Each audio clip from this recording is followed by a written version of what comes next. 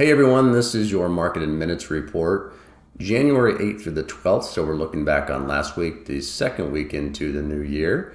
Having a bit of a cold snap here. If you guys are in my neck of the woods, the Houston kind of metro area, we're getting some pretty hard freezes here. So we're open for business, but hunkered down. Hope you guys are staying warm. So let's jump right into it.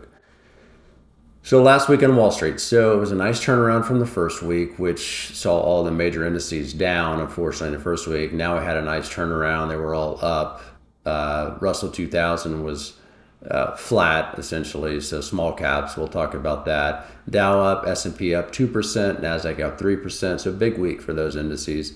And foreign stocks were up just a smidge as well. So where does that leave us year to date? So nice to see the broad market, S&P, is up, positive territory now. That's good to see. All the other indices still down. 2 weeks into the year, not much to read into that at all. Small caps notably down quite a bit. The story here is basically such a run up from last quarter. These were one of the top performing asset classes. They just screamed higher for the fourth quarter, and it's not unusual to see a little bit of a pullback there.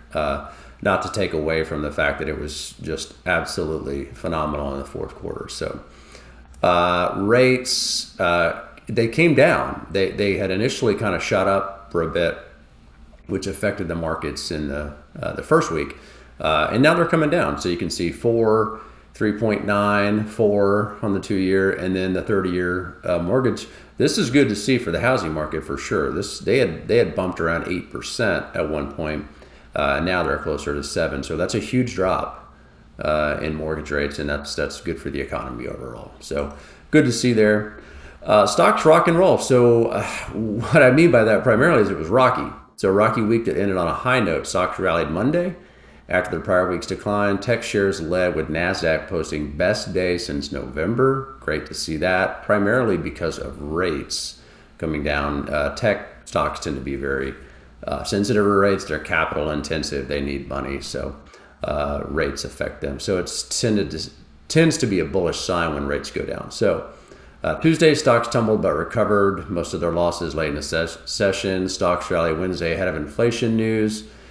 Stocks fell Thursday in response to a hot inflation report, reflecting concerns about timing, certainty, and extent of the cuts coming later this year. Consensus is still that it's going to happen in terms of rate cuts, but they'll create a little bit more uncertainty around it. So Friday, the start of earnings season, brought mixed results from a handful of major banks.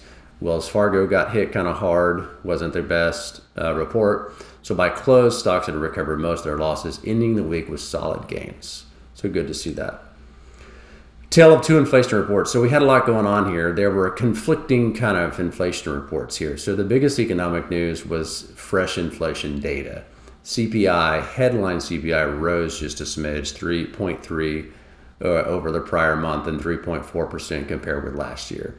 That number was higher than the 3.2 increase economists expected, and a few ticks elevated from the 3.1% in November. But core CPI, here's where it gets interesting. This is the one that excludes volatile food and energy, which is the one that the Fed tends to focus on, rose 3.9, which is a decrease from November, so it actually take down. Friday, the PPI, Producer Price Index, measures inflation by domestic producers. Fed also pays great attention to this. Should a drop 0.1 for December, possibly suggesting that headline CPI's uptick may have been an anomaly. So again, that was kind of the silver lining here.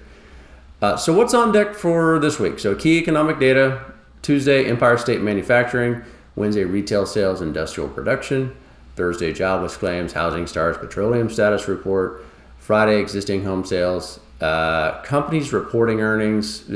We're smack dab in earnings season now, so we see a lot of this. Tuesday, Morgan Stanley, Goldman Sachs, Interactive. Wednesday is Charles Schwab Corporation, Bancorp. Thursday is M&T Bank, Northern Trust. Friday is Schlumberger Limited, Travelers, and State Street. A lot of financials this week, so we'll be keeping an eye on that. As always, guys, we will report back to you next week on what occurs this week. Here's all of our contact information should you need to get a hold of us. We're always here to talk to you, whether you're a client or not. Give us a ring or contact us through any of these methods. We'd love to talk to you. Also, hit that subscribe button down there if you like getting investment content, market content, financial planning content. We'd love to have you as a viewer. So hit us up on YouTube. Okay, guys, have a great week, and I will talk to you soon.